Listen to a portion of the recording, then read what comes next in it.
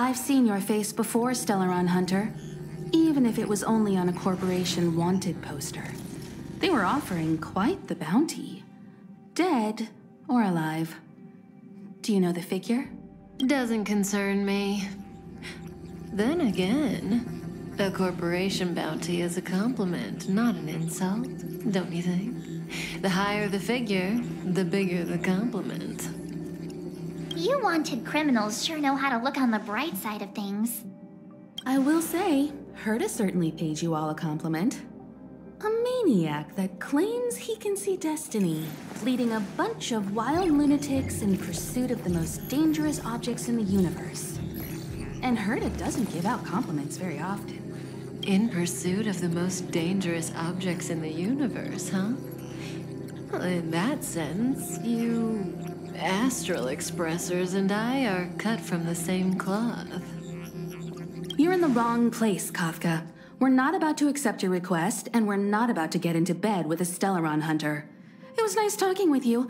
Perhaps next time you'll be willing to pay us a visit in person, and we can continue our little discussion. Have you guys heard of the Law Fu? The Xianzhou Lawfu? It belongs to the Hexafleet of the Xianzhou Alliance. We've heard of it. But what you haven't heard is that it's currently very close to you. A couple of warp jumps away, in fact. Not to mention, 45 system hours ago, a Stellaron burst occurred on the Lawfu. An unexpected calamity, don't you think? What exactly are you Stellaron Hunters trying to do? The Xianzhou Alliance aren't us. They won't give you time to explain. Once you draw the attention of the hunt, you become their prey. The Alliance will hunt you to the end of the universe. Stop speaking in riddles, Kafka. Say what you have to say. It's simple. That Stellaron has nothing to do with us, but the Xianzhou is convinced that we're responsible. My companion, Blade, has been taken away by the Cloud Knights. I want to bring him back, resolve this Stellaron crisis, and clear our names. Nothing to do with you? Yeah, right. Sounds like a weird coincidence to me. You just happened to show up after the Stellaron burst. Also, we're not your friends. Why should we care if a Stellaron Hunter is innocent,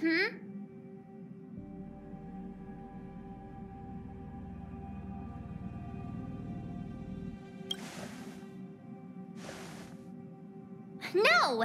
Why are we listening to her? The Alliance is strong. Is a single Stellaron burst really too much for them to handle? We're the crew of the Astral Express, not some squad of Stellaron-stealing super specialists. You could, of course, not get involved. Knowing that the Stellaron hasn't yet affected this region of space, you could make the jump and arrive at the next world. But sooner or later, the star rail here will be more blocked off than it was before. I can tell you what the future holds. If you don't go to the Lawfu, the Stellaron will eventually contaminate the entire ship, and over half of the inhabitants will perish.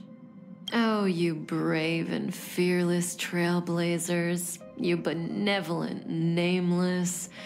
Can you really remain indifferent to that? This companion of yours, Blade, he'd perish too, right? No comment. Here are the coordinates. It's up to you how to proceed. Our destinations may differ, but the orbits of the stars will eventually converge. See you later.